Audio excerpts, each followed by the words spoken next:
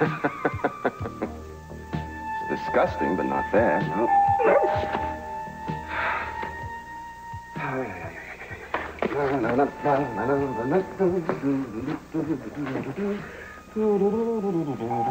Coming!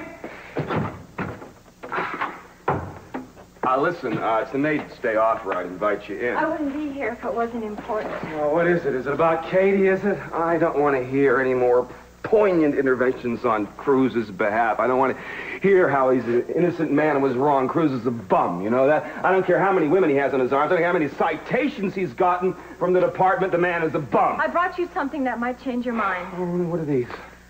Letters Katie wrote to me after she and Cruz broke up. What do you mean? After he used her, dropped her, and you stepped in? Please read them. Why? What for? She changed. She was desperate. She needed help. You should have seen that. Don't give me all this psychoanalytical crap. You and Castillo pushed her into that ocean. Live with it. I do. I do, too. I haven't been able to get over her death either.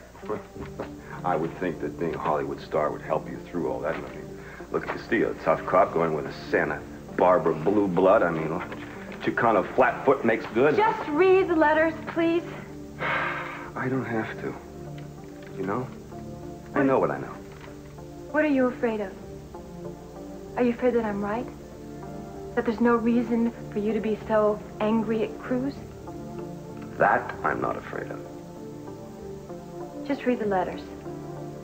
Then decide if Cruz is responsible for Katie's death. Yeah. With all due respect, Your Honor, I believe I have shown more than sufficient cause to issue the warrant. Well, maybe I should approach Judge Wiley.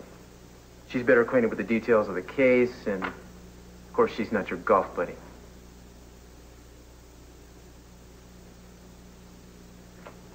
Thank you, Judge Sumner. I'll be right over with the paperwork.